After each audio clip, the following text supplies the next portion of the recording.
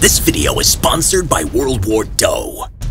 World War II is a brand new mobile RTS game that's different from the other games in the same genre. In this game, you control your movable commander and towers that rage and heal him to take on the enemy base assisted by a whole host of crazy units. There's the bunker to hide my commander in a safe place, tank arena to soak up damage and destroy towers, the chopper and 1-800 airstrike to ensure range and air superiority, the Gatling gun for defense, and Van Gun for his sniping action. And then there's Major Fire with his flamethrowers that do fire damage for crowd control. Still not enough? There are a ton of skins, dances, and taunts for you to show off and let your enemy know exactly how you're feeling. Very soon there will be a global tournament with a $25,000 prize pool. So download now and get good fast to be crowned the best in the world and get a chance to win the prize money. Click the link in the description below to get the game now and join the Simple History Club. Oh, and established or aspiring content creators can apply to join the World War II Creator Program. Link also in the description below. Last-ditch Axis weapons, World War II. In the latter half of World War II, the Axis powers continually found themselves cut off from resources they had earlier in the war. Without the materials needed to keep their massive war machines going, the Japanese and German forces began scrambling to find ways to support their forces while using the least amount of resources possible. This generally meant making crude forms of their current weapons, finding ways to dramatically simplify production, or even making completely new and oftentimes extremely simple firearms. MP-3008. Type: submachine gun. Place of origin: Germany. In the waning days of the Second World War, the German military was looking at anything and everything they could field. One answer had been sitting in their faces the whole time: the British Sten submachine gun. Already designed as an emergency weapon by the British, the Sten was lightweight, simplistic, effective, very reliable in close quarters, and above all else, extremely simple to manufacture. For the British, the Sten replaced the highly expensive Thompson submachine guns they had been purchasing from the United States. So, to the Germans, creating their own version of this already existing emergency weapon was an all-too-easy idea.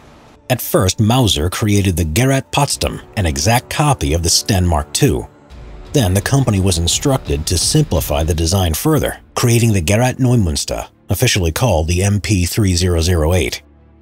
From the Sten to the MP-3008, only one serious change was made. The magazine of the MP-3008 was locked in a vertical position, unlike the lateral magazine that protruded off the left side of the Sten. Aside from this small change, the two submachine guns were almost completely identical. In total, only about 10,000 MP-3008s would be produced. The MP-3008 would be produced throughout 1944 and 1945, and would oftentimes find themselves in the hands of auxiliary troops, or in the hands of Germany's foreign allies in occupied states such as Czechoslovakia.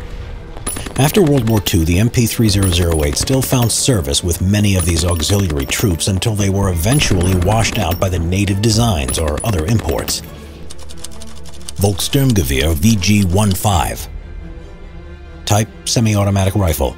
Place of origin: Germany. Maybe the most famous of Germany's last-ditch weapons is the Volkssturmgewehr. The name is translated as the People's Assault Rifle.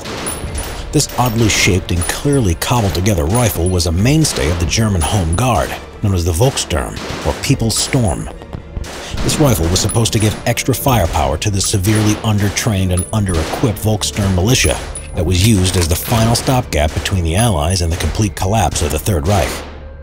The Volkssturmgewehr was both an extremely rushed and impractical design. The rifle used the standard magazine of the STG-44 and its 7.92 by 33mm Kurz round.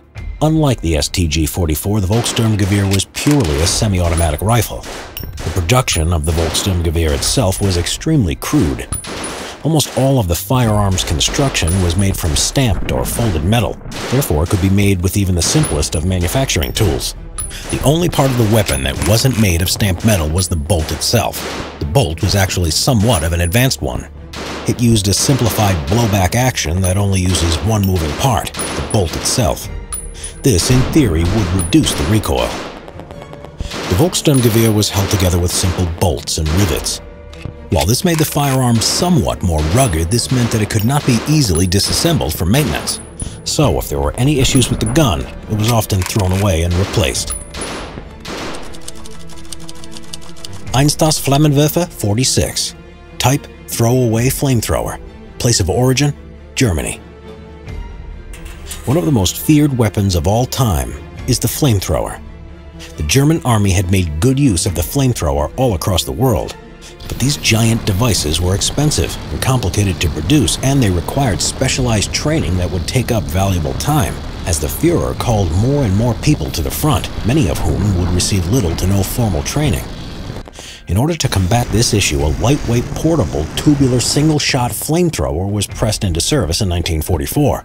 This was the Einsatzflammenwerfer, of which little information is known. In English, literally meaning the single-shot flamethrower, it was just a simple metal container filled with fuel with a nozzle and a trigger at the front. Once the trigger was pulled, the entire contents of the canister would be emptied, projecting a single burst of flame for less than a second to an effective range of about 30 yards. After this, it was thrown away. The flamethrower itself was tucked under the user's arm and held in place by a strap that went over the soldier's shoulder. Often, these flamethrowers proved to be more dangerous to the user than the enemy. The Einsatzflammenwerfer found itself used by German paratroopers until the end of the war, and would ultimately end up in large numbers in the hands of the Volkssturm, as it was deemed that no training was necessary to use the Einsatzflammenwerfer, despite it being so cumbersome. Approximately 30,700 were manufactured. Last-ditch Arisaka Type 99.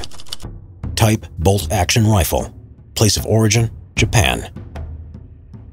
Much like the Germans, the Japanese Empire was on its heels and was running dangerously low on supplies in the late years of the war. Conscripts with little or no training were being equipped with whatever could be found, and the standard-issue rifles of the Japanese Empire were stripped to their basic components in order to save on production time and material. At the beginning of the war, the Type 99 Arisaka was a well-made and very well-liked firearm that used a smooth Mauser-style action.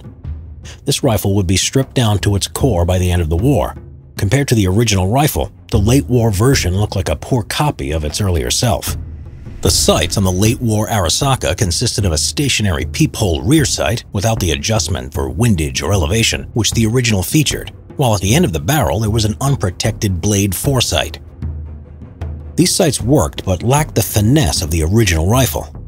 Just behind the sights, the bolt itself was of a much worse quality than the original.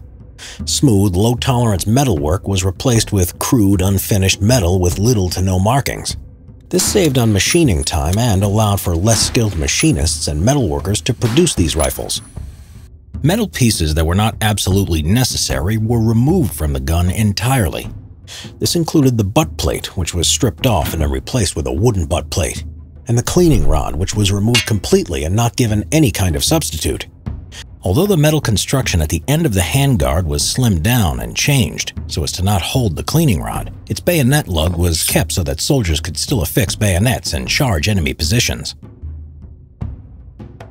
Much like its metal components, the wooden body of the Type 99 was cut down wherever possible. The most noticeable change being that the finish on the original was completely removed, thus leaving the bare wood to face the elements with no protection.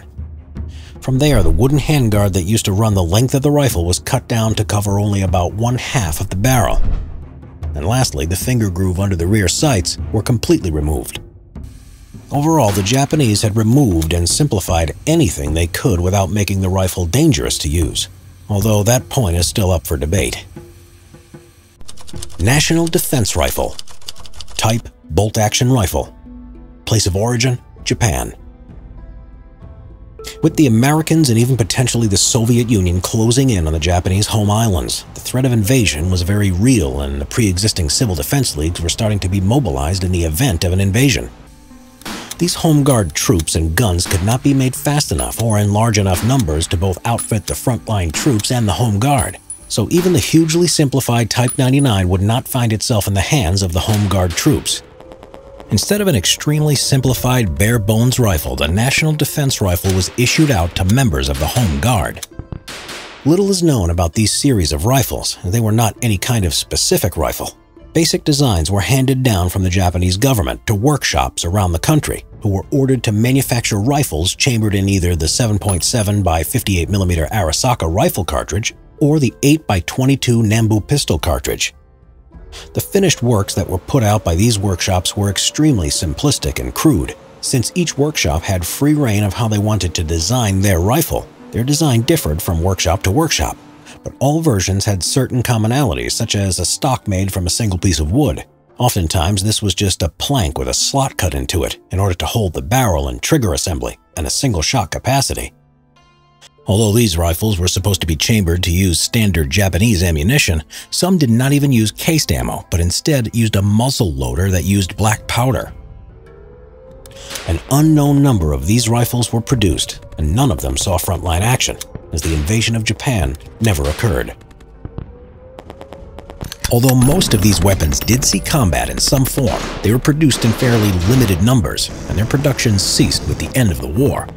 After the war, almost all of these weapons, except the MP3-008, which went on to be used by many police forces in the Balkans and other Central and Eastern European countries, were immediately destroyed or sold off after the war.